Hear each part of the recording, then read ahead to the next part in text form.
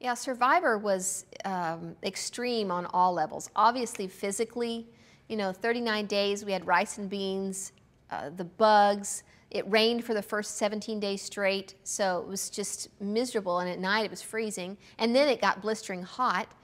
So obviously the physical was extreme. The mental, where your mind never shuts off, you're always strategizing. Who's going to try to vote me off? Who can I vote off first? Spiritually, it was great, and because being out in nature is so connecting spiritually. But at the same time, I thought that I was going to have even more wonderful times with God, and really, I felt very almost abandoned. I mean, there were times I was just like, God, if any time I need you to, if I need to feel you, it would be now. Where are you? And it was very difficult time for me, but emotional was the hardest. That I love the game, I love the show. I don't know why I didn't realize that I'm not going to be playing with like a pawn or a little hat or a little shoe or a little iron. These are people that you're playing with, and you get emotionally attached to them.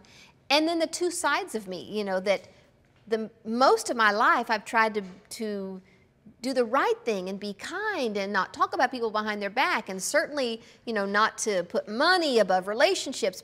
In the game, you've got to do all that to win.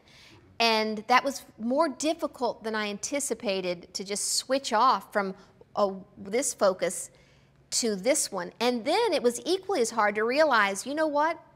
This is in me. And it's probably the reason I wanted to play this game. I wanted to let that selfish part out, that part that does think bad things about other people. I just don't say them out loud.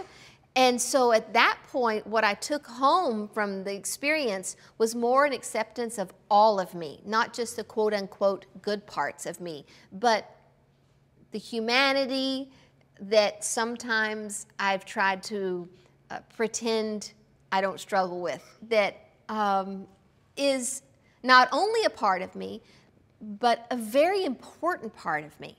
And if I cut that off, then I can't connect with other humans, for one thing.